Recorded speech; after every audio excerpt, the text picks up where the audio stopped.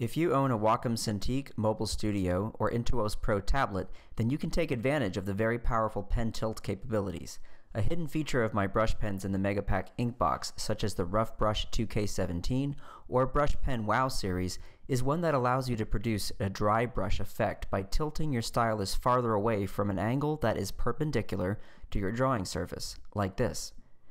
This simple technique allows you to continue to control the line weight of your stroke with pressure, while controlling the flow of the ink, or dry brush effect, with tilt.